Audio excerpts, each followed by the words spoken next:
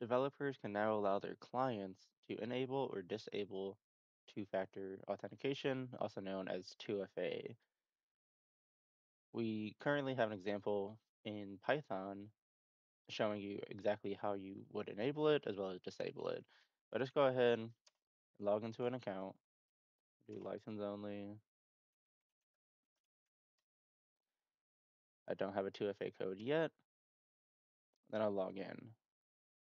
Then down here you'll see enable or disable. I will go ahead and click on enable. You'll notice that the first request that you make will generate a secret code as well as a QR code that you can scan if you're doing it from your mobile device. Once you copy this code or scan, you will simply paste this into your authentication app of choice. Here are a few options that you can use if you're not using 2FA or if you are new to it. These are all highly reputable applications that many people use, so you shouldn't have any issues with setting it up. Once you paste that code in there, you should be generated a 6-digit code. You can go ahead and just paste that 6-digit code and then press enter, and then you will see the response is 2FA has been successfully enabled.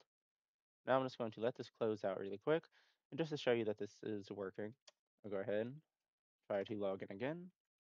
TFA account, no 2FA code, and then 2FA code is required. Close this, and then disabling it is just as easy.